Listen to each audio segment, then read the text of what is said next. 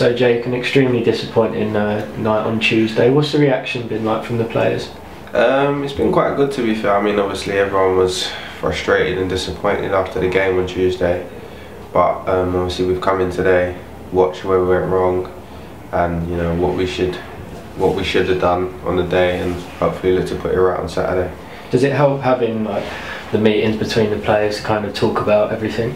Yeah, 100%. Obviously, it's good to have a discussion rather than an argument after a game, which it wasn't. You know, obviously the players can give their input, and the management team give their input and what we can do better, and obviously we will do better and put it right.